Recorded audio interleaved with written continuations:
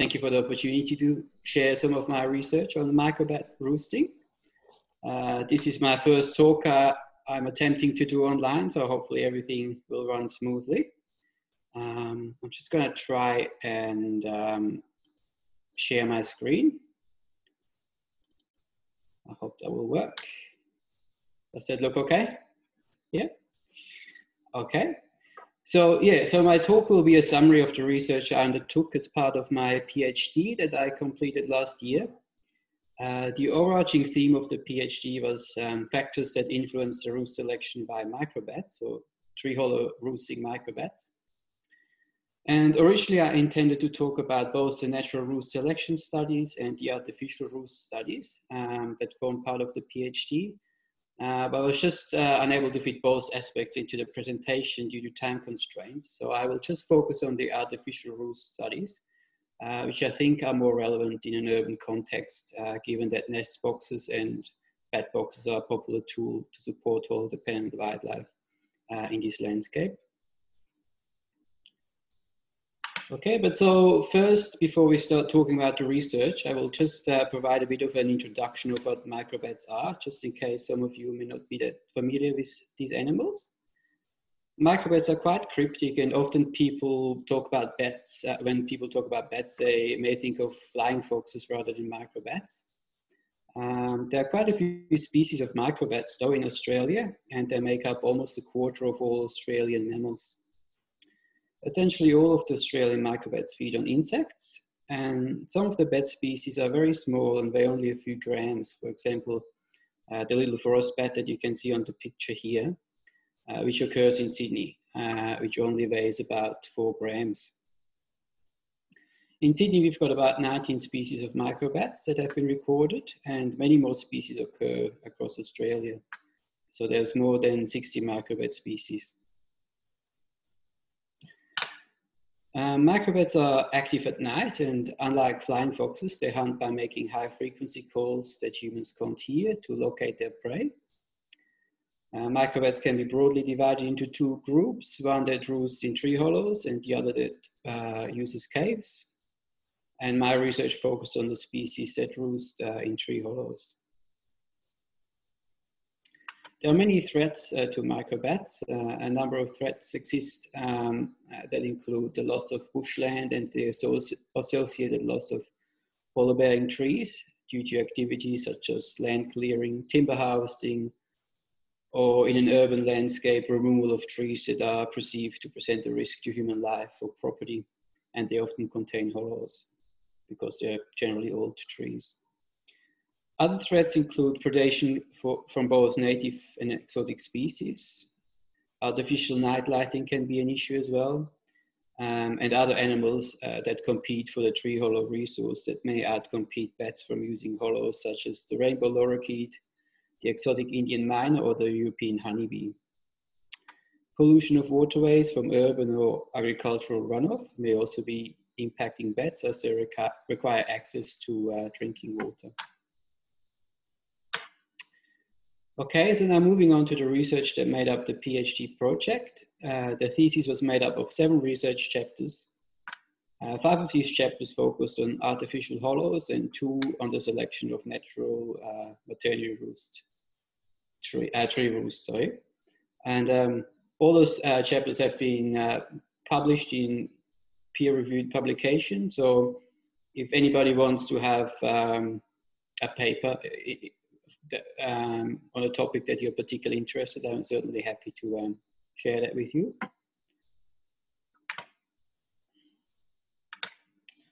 Okay, so 4 of the artificial hollow chapters focused on bat boxes and 1 chapter on creating hollows into trees using a chainsaw. So these chapters will be the focus of this talk. So why is research on bat boxes of relevance? It's because of approximately 60 species of Australian microbats, about 40 species rely on tree cavities for roosting. These species are impacted by the loss of trees containing hollows, and of note is that once a tree hollow is lost, it will take many decades to re-establish hollow-bearing trees, and it may even take more than 100 years for more substantial hollows to form. There are only a few management options to mitigate the loss of hollow-bearing trees for microbats. And the most commonly used tool to provide an additional roost resource in landscapes deprived of tree hollows is the use of bat boxes, including here at Parramatta Council. Despite the common use of bat boxes to offset the loss of hollow-bearing trees, knowledge on the effectiveness of boxes is very limited. And so there's a need for further research in this area. Okay, so now moving on to the first research chapter on bat boxes. This chapter was a global literature review on research papers that focused on bat boxes. So in the interest of time, I'm just going to be very brief for this chapter and just outline the main findings.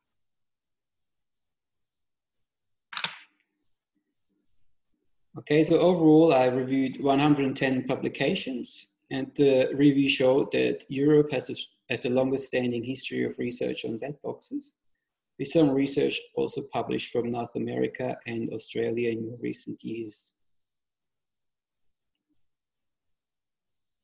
Across the publications, timber was the most commonly used construction material, with wood cement, which is a material made up of sawdust and cement, also frequently used, but only in Europe. Overall, the literature review identified 68 species of bats that have been recorded that use boxes globally. And this may seem like a high number. However, only 18 species were identified to use boxes commonly, and only 29 species were reported to have formed maternity roosts in boxes.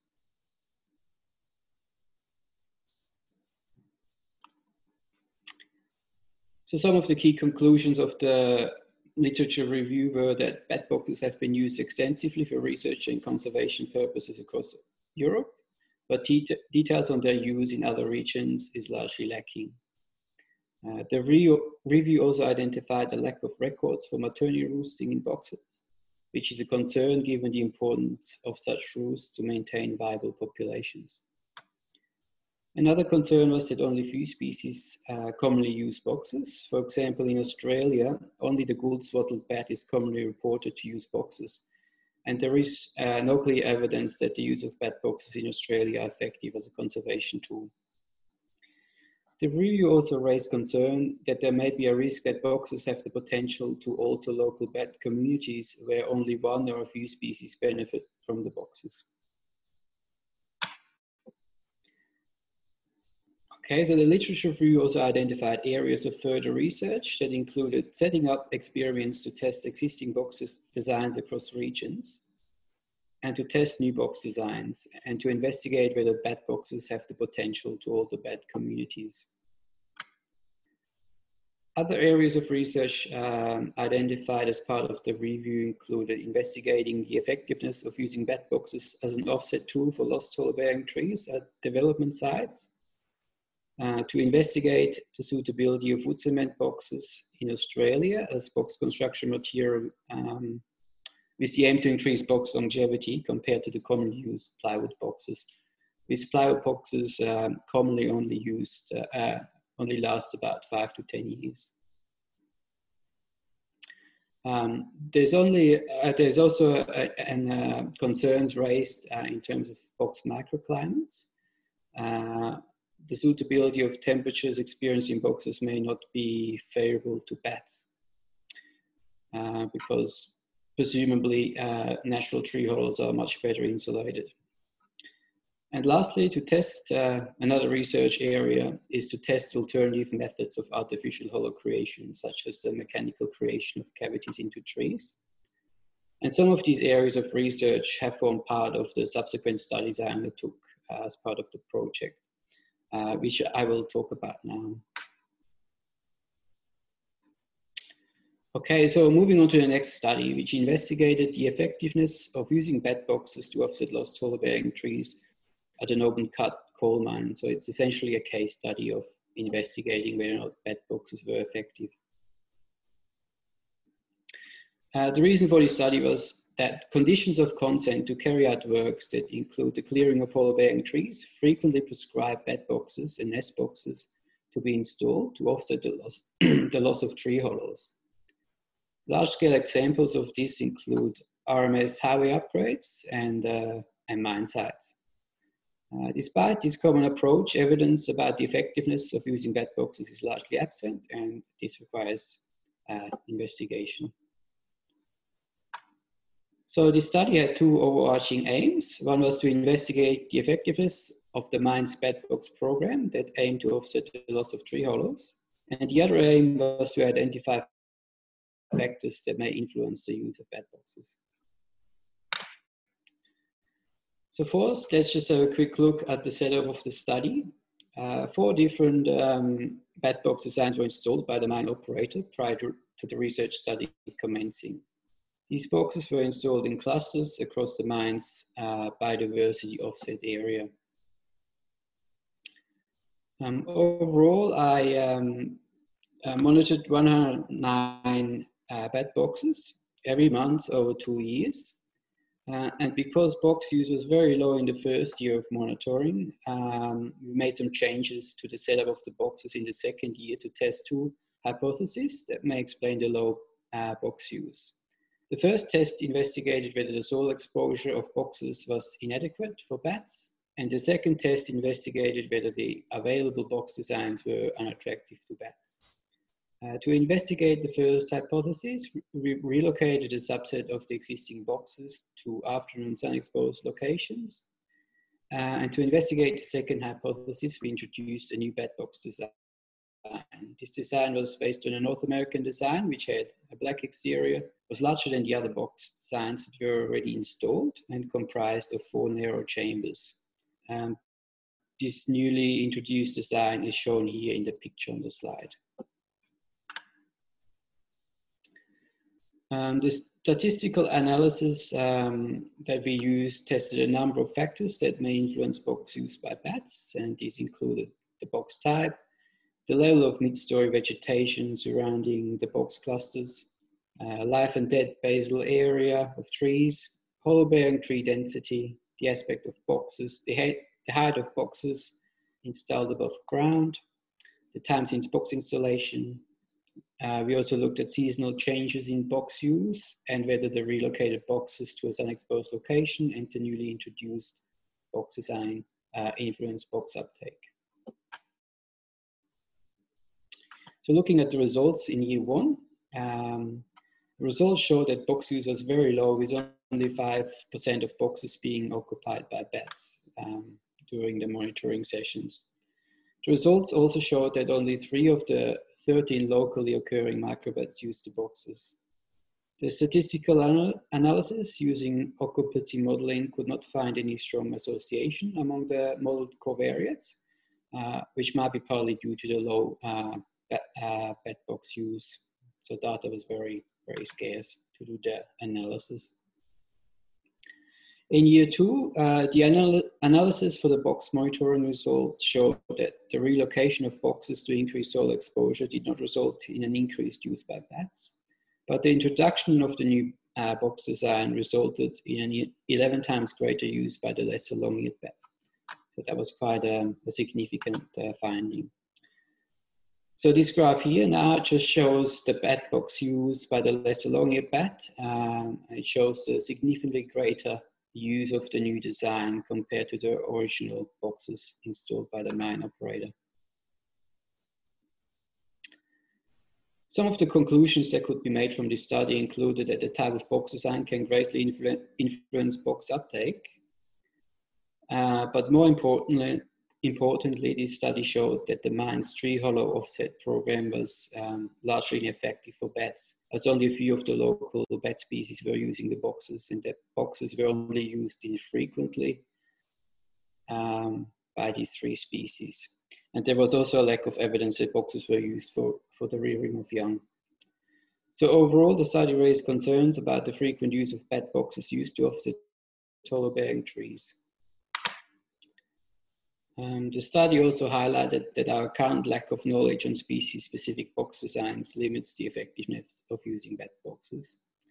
And there is need to conduct further research on bed box designs and a need to rigorously protect hollow-bearing trees wherever possible. Okay, so moving on to the next study, which tested multi-chambered bed box designs and specifically looked at the influence of box use based on construction material, exterior color, and box host. Box host being either tree or pole. So this slide shows the box types used for this study. All box types comprised of narrow chambers. One box type was constructed using plywood, and the other box type was made from wood cement, which is essentially a mixture of sawdust and cement, as I think mentioned previously. And so, yeah, wood cement is a commonly used material in Europe, but has not been tested in Australia before this study. And boxes were painted either black or white with the intent to influence the thermal profile of the boxes. And yeah, boxes were either installed on trees or on poles. So a bit more detail on the box designs. The boxes comprised of narrow multiple chambers that resembled fissure-type cavities rather than sort of large voluminous type hollows. The width of the chambers were 15 millimeters, and each of the chambers were open at the bottom for bats to access the box. And all of the boxes were installed 1.5 meters above ground, so quite low. The reason for this study were that boxes used in Australia are largely voluminous type boxes, and that these boxes are only commonly used by one species, the gold-swaddled bat. So there is a need to test different box designs and design elements in an attempt to attract other species to use boxes. Also, the longevity of plywood boxes has been criticized as these boxes tend to only last 5 to 10 years, whereas boxes made from wood cement may last several decades based on overseas reports. So the specific aims of the study were to investigate whether exterior box color, box construction material, and box host would influence box occupancy. And the study also investigated whether narrow chamber boxes resembling fissure-type cavities are unattractive for the gold-swaddled bat, and whether bat boxes made from wood cement are used under Australian conditions.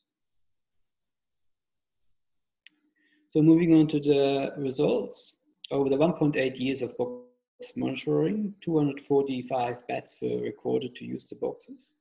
The boxes were frequently used by the lesser long-eared bat, including records of maternity roosting. This bat species has not been reported to use boxes commonly prior to this study, so it was a good outcome, I guess, for this species. Two other species were also recorded to use boxes. These were the gold-swaddled bat and the southern forest bat, but both of these species were infrequently found to use boxes. The graph on this slide just shows the 3 species recorded in each season and shows that the long-eared bat dominated the box use.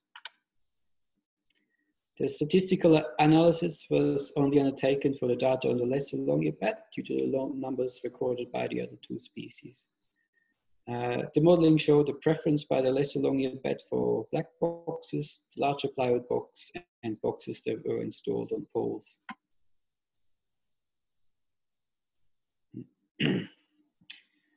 So the study showed that the fissure-type cavities met the roost requirement of the lesser long-eared bat, and in contrast, the gold-swaddled bat, which, as I mentioned, is a species principally detected in voluminous type boxes and postulated to gain a competitive advantage where boxes are installed, was only infrequently recorded. The black wood cement box was the second most frequently used design, which indicates that this material can be a suitable alternative to that of plywood boxes. But given only one of the locally occurring microbat species used the bat boxes at a high frequency, indicates that the tested box designs were not attractive for the majority of the local species. And again, this highlights that there really is further research required into bat box designs and identifying design elements that attract other species. All right. Now moving on to the next study. The study investigated the temperatures experienced in the boxes that were used in the previous study, which I just talked about. The reason why I was interested in monitoring the temperatures of the boxes was because Roost temperature can affect an animal's energy budget when they occur outside the animal's thermal neutral zone. Also, overseas studies have raised concern about the suitability of temperatures experienced in bat boxes. For example, there are fears that boxes may become too hot during the summer period and may even become lethal for bats. So knowledge on box temperature is considered particularly important during ambient temperature extremes. But box temperature is also important for energy conservation by bats, as bats are known to use passive rewarming when they enter torpor, as roost temperature increases during the day. In addition, warm roosts are also important for dependent young and for lactating females to maintain optimal body temperatures and to produce milk. The aim of this study was to compare the different thermal regimes between the bat box design elements. So specifically, I investigated the influence of exterior color, so black versus white boxes, construction material, plywood versus wood cement, and I was also interested in whether the multiple chambers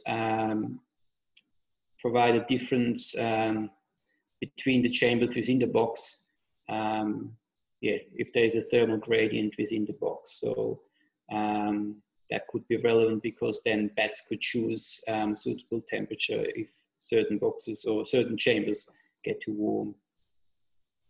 And I was also interested whether the air vents that were created within the boxes had an influence on temperature. And then I also considered the recorded box temperature and the predicted ecophysiological implications for the bats.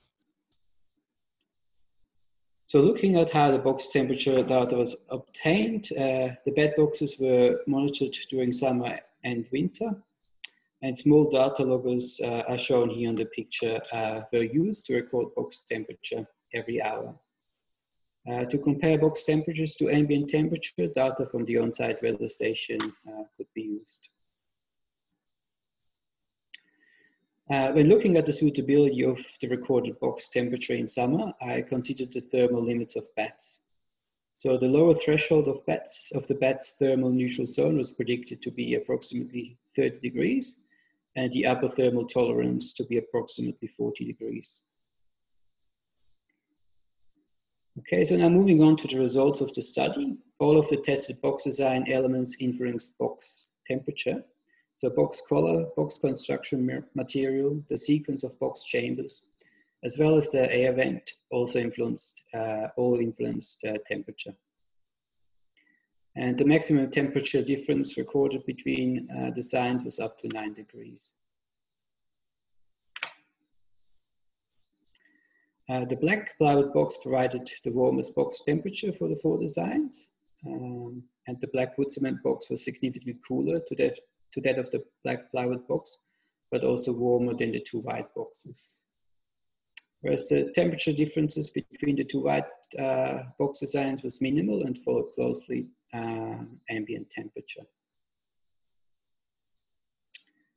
So I'm not quite sure if you're able to see the details of this graph, but essentially it just shows the temperature variations across the designs over a 24-hour period for both summer and winter. And you might be able to make out that for both seasons, the black plywood box was warmest during the day, followed by the black wood cement box, and the white box designs following closely ambient temperature. So this slide here shows the temperature differences recorded within the black plywood design. The graph shows that the chamber sequence within this box design resulted in a thermal gradient, with the upper part of the front chamber being warmer than subsequent chambers. But the graph also shows that the air vent created for the front chamber had a localized cooling effect. So you can see here on the left picture, the front chamber air vent that had an impact on cooling down the lower parts of the front chamber. The left picture on the slide, the right picture on the slide also shows a little vertical air vent that was meant to cool down the rear chamber, but as you can see on the graph, that had very limited impact on cooling down the temperature within the box. This graph shows the percentage of days where the mean maximum day temperature reached the predicted lower thermal neutral zone threshold of bats, which was postulated to be 30 degrees, and that's shown in the clear bars within the graph. And the black bars show the percentage of days where the temperature reached over 35 degrees. You probably noticed that there are a couple of red bars in the graph, which show the percentage of days in which the maximum day temperature exceeded the postulated upper thermal tolerance of bats, which was postulated to be 40 degrees. Above 40 degrees temperature only occurred infrequently and only within the front chamber of the front and the second chamber of the plywood box. So let's have a quick look at what the recorded temperature may mean in terms of their suitability for microbats. For maternity roosts, warm temperatures are considered important to facilitate the growth of young, as well as for mothers to stay normothermic, to produce milk, and to attend to their young. So this suggests that at the study site, black painted boxes were more suitable for maternity roosting during the average summer ambient temperature. Looking at the suitability of the box temperatures for roosts other than maternity roosts, we know that microbats are well adapted to roost in conditions where temperatures fall below their thermal neutral zone by the bats deploying torpor or using torpor. But we also know that bats select roosts that allow them to passively rewarm from torpor. So given that the black boxes were consistently warmer to that of white boxes, including during winter, black boxes are likely to provide better energy benefits for bats. The prediction of bats preferring the black boxes was also supported by the findings of the study I just outlined before, where it could be documented that black boxes were strongly preferred over the white boxes by the lesser long-eared bat. But there's an important word of caution for the use of black boxes. Whilst these boxes tend to be preferred by bats, and the temperature data suggests that on average, black boxes provide more suitable thermal climates, on very hot days or in climates experiencing warmer temperatures to that of the study site, the availability of box designs that buffer from hot ambient temperatures will be important. Okay, so now moving on to the last study of this presentation. This study investigated a different approach of providing artificial hollows. Instead of bat boxes, I tested the use of mechanically created hollows that were carved directly into tree trunks using a chainsaw. The study did not specifically target microbats, but was set up as a preliminary investigation to test the suitability of using this technique for vertebrate hollow using wildlife more broadly.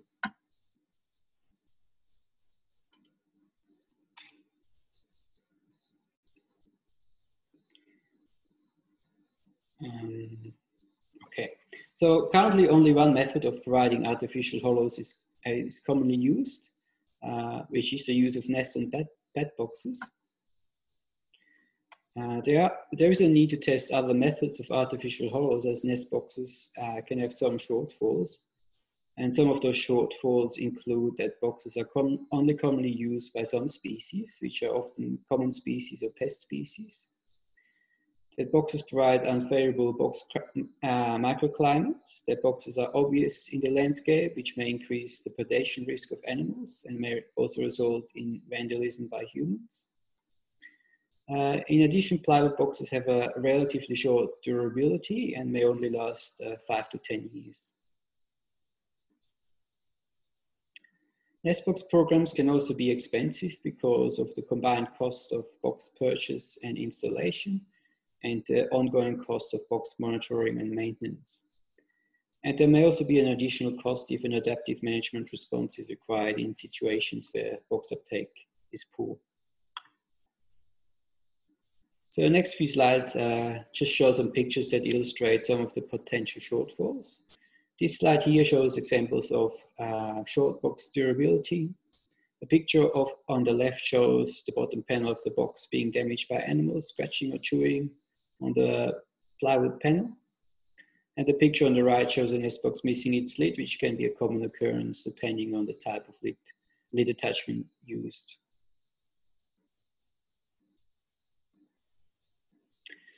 This slide here shows the common issue of entrance chewing. This box was designed for sugar gliders with an entrance of about 3 centimeters.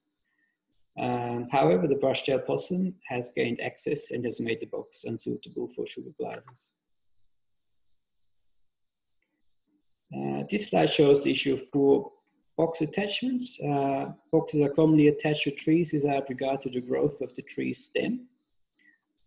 But there are box attachments now available that do allow for tree girth growth, such as the system shown on the right of this slide, which uses loops within the wire attachment that allows the extension of the wire as the tree grows over time. This slide here just shows the potential issue with Indian miners, which is an exotic species. This bird not only uses boxes for breeding, but they also fill up neighboring boxes with materials, including feathers, bark, leaves, grass, and even plastic pieces to prevent other animals from using the hollow resource. These pictures were taken from Bankstown Council nest box program. But I should add here that the issue would not only be an issue for boxes, but most likely also for tree hollows. So given the use of boxes come with some issues, there's a need to investigate additional techniques to provide artificial hollows. So as I already mentioned, this study investigated the use of hollows carved into trees using a chainsaw. The study was only set up as a preliminary study with a relatively small sample size. This technique received surprisingly little attention in the scientific community. The method was briefly described in North American publications in the early 1980s, but since then scientific publications on this technique are largely absent. Although I note that several research studies are now underway in Australia, which is a great outcome. The potential advantages of using this technique over the commonly used plywood boxes include a predicted greater longevity, a greater cost effectiveness mid to long term, a closer resemblance to natural hollows, including microclimates, and a potentially greater attractiveness for a larger number of hollow-dependent species. So the aims of the study was to describe a method of mechanical hollow creation, to investigate the effect of woundwood development around the hollow faceplates by the host tree, as there were fears that the faceplate may become dislodged over time. I was also interested to investigate the stability of the hollow trees because there was a risk that the tree may collapse because the cavity was carved into the tree trunk. And I also monitored hollow use, and I was interested what sort of animals may use those hollows. The study was conducted in the Caribbean State Forest, which is near Nora. The state forest is managed as a native timber production forest, which was largely depleted of natural hollows. The forest is a dry sclerophyll forest, and spotted gum was the dominant tree species in the upper stratum. So looking at the setup of the study, overall I created 16 hollows, with the hollows being approximately 4 meters above ground. So this slide and the next few slides just provide a brief overview of the process of creating the hollow. This slide shows the faceplates being cut off, with the faceplate being approximately 4 centimeters thick at its thickest point. This slide shows the process of creating the actual cavity. A number of plunge cuts were made with the chainsaw to create the grid-like pattern, and then the individual wood pieces were hammered out.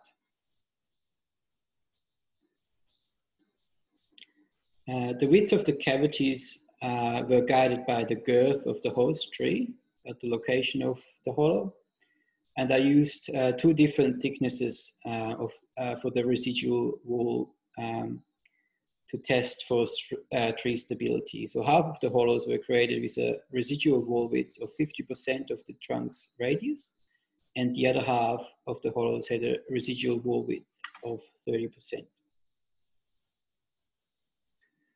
So once the cavity was created, the faceplate was then reattached using galvanized screws in each of the corners on the faceplate. I also created an entrance hollow by drilling it into the faceplate, and the location and the size of the entrance hole varied in an attempt to make the hollow attractive for a range of different species. Overall, 6 hollows targeted microbats, and the remaining 10 hollows targeted hollow breeding birds and arboreal marsupials. The difference between the bat and the bird marsupial hollows was that the location of the entrance, with the entrance being located towards the bottom of the faceplate for the bat hollows, and near the top for the bird marsupial hollows, as you can see on the picture here. The bat hollows comprised of 40 millimeter entrance, and half of the bird marsupial hollows had an entrance size of 40 millimeters, and the other half an entrance size of 75 millimeters. So this slide just shows the 3 different hollow types once they were completed. The left picture is a bird marsupial hollow with a small entrance. The center picture is of a bird marsupial hollow with a large entrance, and the picture on the right is a bat hollow with an entrance being located near the bottom of the cavity to provide a roost space above the entrance. I should also mention that due to the concern that trees may fail once the hollows were cut into trees, half of the host trees were killed using glyphosate to reduce the wind force on the tree canopies. So over the period of the study, I inspected the hollows 9 times over a 15-month period, and I did an additional 2 inspections at 21 and 24 months to document wound development and its potential impact on the hollow's faceplate, as well as to monitor tree stability. The physical inspection to check for hollow use was done using a snake eye camera and a ladder to access the hollows. Next to the physical monitoring, I also used motion activated cameras. The cameras were set up to record 13-second long videos once they were triggered. Okay, so now looking at which species used the hollows. Overall, 5 vertebrate species were recorded to have used the hollows. There were the feather-tailed glider, the brown antechinus, the white-throated tree creeper, the sugar glider, and the long-eared bat. Camera records also documented hollow inspection by the crimson rosella and the sacred kingfisher, but no hollow use could be confirmed by these 2 species. Okay, so now I just thought I'd share some of the videos that were recorded to give you a bit of an idea of the type of records obtained.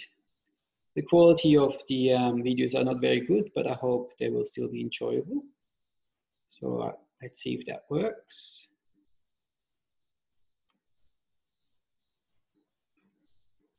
Okay, So this first video is of a sugar glider. This glider is carrying small twigs into the hollow to build a nest using its prehensile tail.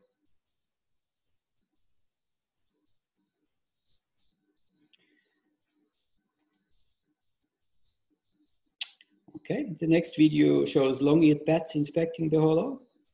And given the number of bats recorded in this video and the time of year, it may have been that this hollow was temporarily used as a maternity roost, but I was unable to confirm that.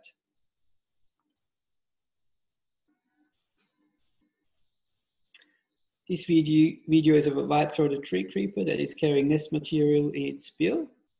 The white-throated tree creeper was one of the first species that used the tree hollows. I think it only took 1 day after the hollow was created for them to inspect the hollows. And so the last video is one of my favorite animals, which is the feather-tail glider. As for the sugar glider video, this feather-tail glider is also carrying in nest material its prehensile tail.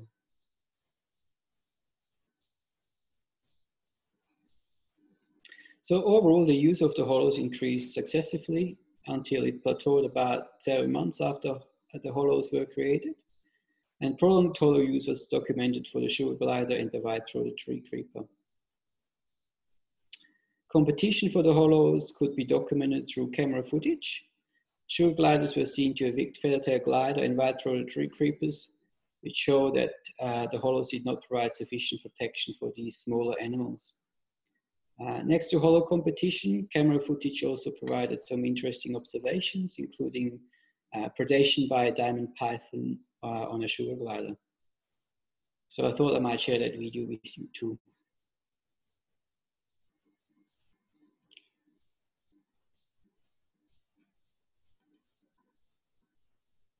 Okay.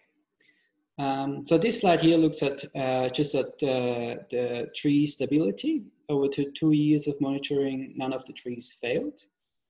Some of the experienced winds were quite high, with the highest wind speed recorded being 91 km per hour at the nearby weather station. And wind speed of over 90 km per hour are known to often result in trees being uprooted according to the Beaufort wind scale. So this slide just provides a description of the effect of woundwood on the faceplate over time. The growth of the woundwood did not dislodge any of the faceplates, but instead enclosed the faceplates, which likely results in improving the longevity of the faceplate. So there was a good outcome. So looking at what this preliminary study has shown, the study documented that this technique has the potential to become an additional tool in artificial hollow provision, given hollow uptake was fast and the hollows were used over prolonged periods. The hollows were also used to rear young by sugar gliders and white-throated tree creepers. The study also highlighted that the hollow characteristics would need to be altered depending on the target species. For example, hollow inspection by the crimson rosella, but the absent use suggests that the cavity characteristics were not suitable for this species. Also, the entrance size used in the study was not small enough to exclude the sugar glider, which led to the exclusion of smaller species. Looking at the longevity of the hollow faceplates, there was some concern at the start of the study that the faceplates may experience cracking or fall off. However, the woundwood developed by the trees occluded the faceplates along the sides and sealed gaps. So the faceplate occlusion likely means that the hollow resembles natural hollows more closely, and the longevity of the hollows is extended. So because of the advantages of woundwood growth around the faceplate, hollow host trees should be kept alive where possible, although this may not be feasible in some landscapes, particularly in landscapes where there may be fears of injury to human or property damage if a tree were to collapse.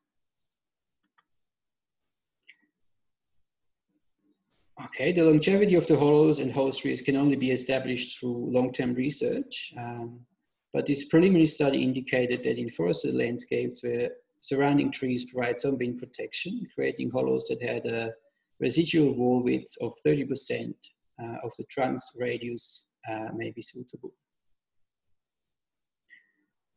The time it took to create the tree hollows is relevant for comparison to the cost of installing nest boxes.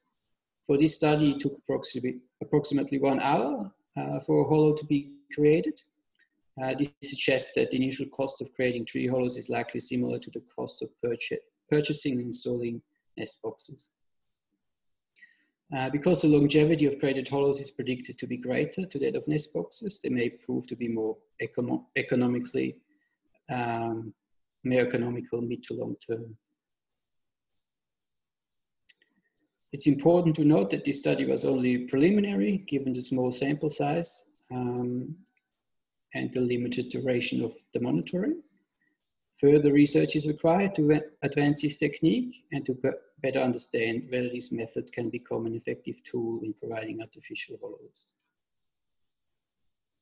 Okay, I think that might be it. Okay, so Grace, I think we start with some questions if there are any. Yes, thanks so much, Niels, for that very informative presentation. So we'll answer some of those questions in a second. I can see that Kira's been keeping an eye on the comments box, but if you have any other questions that you still want to ask, please quickly put them into the chat box now, and we'll ask Niels for you. And while Niels is answering some of your questions, I'm about to put up that feedback poll. If you wouldn't mind filling that out for us, that would help us out a lot. It helps us plan for future webinars. And just a reminder that your answers are anonymous. So Kira, did you want to start off with some of those questions? Yes, sure. So we've got quite a few, Niels, and there's a few more coming in as we speak. So the first one is, would hollow use be impacted by the removal of vegetation, so such as shrubs and other trees surrounding a hollow-bearing tree? We had one person comment that it would help with keeping the boxes warm, having more sun on them, and opening up a flight path. Is this correct, or do you have anything to add to that? Yeah, there's certainly some research that suggests that if the vegetation sort of in front of the entrance of the bat box, that could reduce the use of the boxes, because bats can't, directly fly into the box. In terms of removing vegetation to create some more sun exposure, it is a bit tricky, and it will largely depend on the local climate. So, for example, if there is an extreme heat event in summer, it may actually be beneficial that the box receives some shade. But generally, warmer boxes, as I sort of indicated in one of the chapters, are generally better. But once the boxes reach over 40 degrees, that's when it can certainly become a problem. Excellent, thank you. Someone asked if you could please explain torpor a little bit more. So how it's beneficial to the animal survival and when it typically occurs. So you say that again? If you could just explain torpor in a bit more detail, so how it's beneficial to the animal survival and when can it occur? Okay, so torpor is essentially another word for hibernation, but torpor can be quite short. So the bats use that to save energy because they're such little creatures and have quite a large surface area. So to avoid having to spend a lot of energy to keep the body warm, they enter torpor, so they reduce their body temperature. So they save on energy, and so they just become inactive essentially. And then when the conditions are right at night, if the temperatures are not too cold, they will wake up from torpor so they can go out and hunt or to feed. And often to assist the warming up from torpor, they use roosts that sort of help passively rewarm, so sun-exposed roosts, or some species even use flaking bark, so they can use the sun energy sort of in the morning or even in the late afternoon to sort of warm from torpor, and then they can become active at least for the first part of the night, and then sort of go back into torpor when they go back to their roosts. Excellent, cool. Do you have any idea how the recent fires impacted on your study area at Currumbin? No, I haven't been back. One of my supervisors has suggested that it might be worthwhile going back and having a look at how those trees are going. But yeah, I've got like a very small family at the moment, so I probably won't be venturing down there. But I think the State Forest may be looking into that down the track. Yeah. Excellent. Okay. And I think you just answered it at the end, but how long it took to construct a hollow with a chainsaw? So you said it was about an hour. Is that right? Yeah, that's right. But I guess I made it quite simple for myself. So it was only about 4 meters above ground. Access was pretty simple. So it certainly depends on where the hollows are created, high up in the tree, what's the access like, that sort of thing. Yeah. Excellent. And what proportion of the artificial hollows were used? Were there any that were left empty? Artificial hollows as sorry, like the cut in, the ones made with the chainsaws? Okay, yeah, they certainly were all used over time, yeah, and predominantly by the sugar glider and the white-throated tree creeper. Yeah. Cool, excellent. And is there any concern that the wood wounding process would completely shut over a hole at some stage, or does it stop at a certain point? No, I think that certainly that most likely will happen over time. But because there's such great benefit of having that wound, I think it's worthwhile keeping a tree alive. At some stage, I guess you could consider killing the tree because I guess this tree prevents a great habitat for a hollow, like it's a hollow resource. So the tree probably doesn't have to be kept alive over time. So once you are satisfied with the woundwood enclosure, you may kill the tree so it won't close up the hollow. Yeah. Okay, and is that more likely to occur in sort of like a 5-year time period or more like a 20, 30-year time period in terms of closing over fully? I guess I don't know, but the woundwooding was quite advanced over about 2 years. So it may only take 5 years, but it probably depends on the species and the local climate as well. Yeah. Okay, excellent. Did more species of microbats use hollows created in trees compared to nest boxes, or did the study only record use by Nyctophilus? Yeah, so the artificial or the created tree hollows, there were not that many records of bats using those hollows. So yeah, I guess I can't claim that they were superior to the bat boxes, particularly to the bat box that had multiple chambers and narrow chambers. But yeah, the study was just preliminary. It was mainly just to look at a technique of creating these hollows. But yeah, there certainly would be a need of more research on maybe designing created hollow for bats, yeah, specifically. Excellent. I think we only have a few more. But if you wanted to install a bat box in your backyard, what is the best direction for the front to face, and what is the lowest height that the entrance can be above ground level? Okay. Well, my boxes at the mine sites, they were only 1.5 meters above ground. So, but yeah, there's no research that indicates that boxes high up in trees are, preferred by bats. But it might be. It just hasn't been, proven or documented yet. In terms of aspect, it may pay to put 2 boxes up on the same tree, one facing sort of an afternoon sun aspect, and the other one maybe a morning sun aspect, just to give that option for bats to select cooler or warmer roosts depending on the ambient temperature of the seasons. Okay, and is it something, can you attach it to a wall, or is it preferred that it's a tree or a post? I think there's certainly, like in North America, they often put it up onto like barns, like sheds, or even I think in the UK they do that often. So that certainly could work here. Excellent, cool. And then can you attract bats to feed in a backyard without building a bat box?